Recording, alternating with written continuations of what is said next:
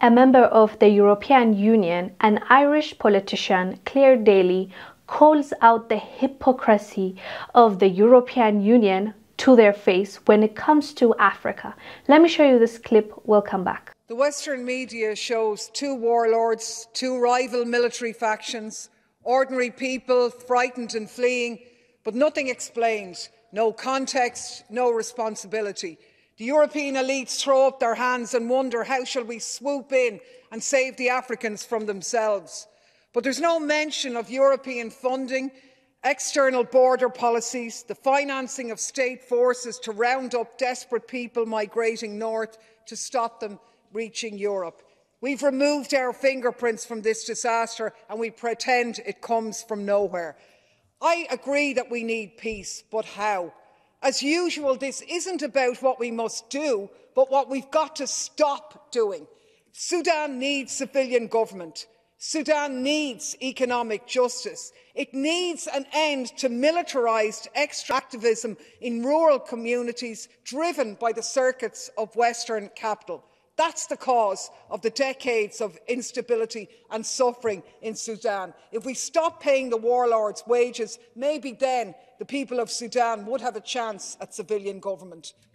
This is not her first time calling out her own people. She does it here and there and they don't like her. Like, it is so clear that the other European Parliament members do not care for her, but she still exposes their hypocrisy, double standards and evil ways.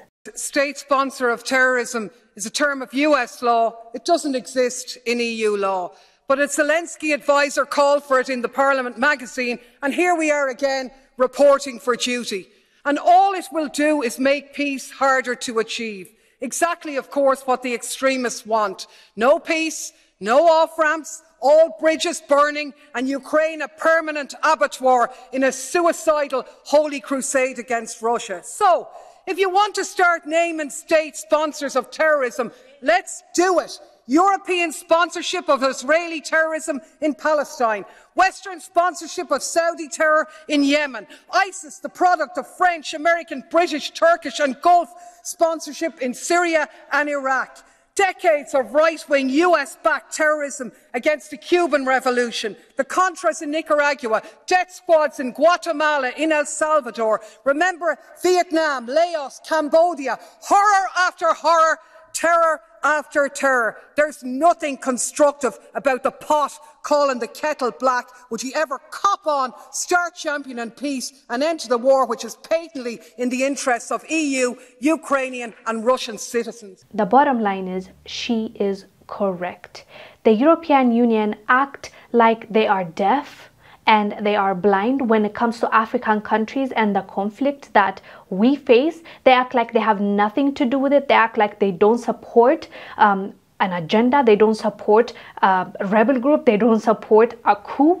They act like there's nothing to see there and there are saviors. They hold a meeting and say, we need to fix this. We need to help African countries, which they know they have contributed to that war, to that conflict. And it is good to see their own holding them accountable. And we shall see if they're going to respond to her claims and comments. I'm pretty sure they're going to act like they haven't heard it and move on. But we will not let them get away with this. They might have been able to get away with it up until this point, but the youth is waking up. The youth is saying no more.